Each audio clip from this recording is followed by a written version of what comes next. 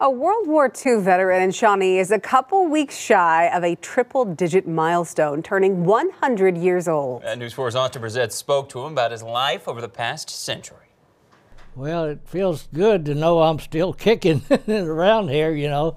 Noah Hines, also known as Sonny, is happy as can be and feeling good at 99 years old. And I'm in pretty good shape, I think, as of now.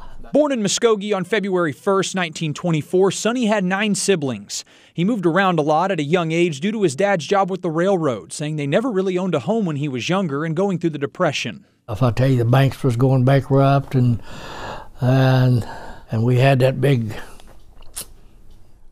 dry spell out western part of Oklahoma, you know, and we was pulled out of school quite a bit of the time to work, you know, try to help keep the family moving, yeah, food on their table. And his dad was tragically killed in a car wreck when Sonny was middle school age. His mother and siblings eventually settling in Shawnee. But it was after the Pearl Harbor attack that Sonny decided to enlist in the Army with a good friend of his.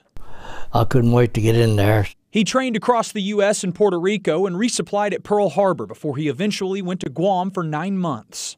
And that's when the bomb was dropped, you know, on Japan. From there, he was sent home and discharged. That's when he married his first wife, Peggy. He had 7 kids throughout his life, and he worked in several positions on the railroad for 30 years until he retired in the 80s. Since then, he's seen his first and second wife and 2 of his children pass. But that doesn't mean he hasn't kept up with the memories. You probably take about a week to come down and go through all this stuff. 2 big family books full of 100 years of memories. He's even got his discharge papers from 1946, 2 booklets with information on his military unit, the 15th Bomb Squadron, as well as his military uniform hanging in his home.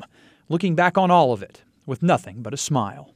It's really, I think, is a pretty good life, you know, and I've enjoyed pretty well every minute of it. In Shawnee, Austin Brissett, Oklahoma's News 4.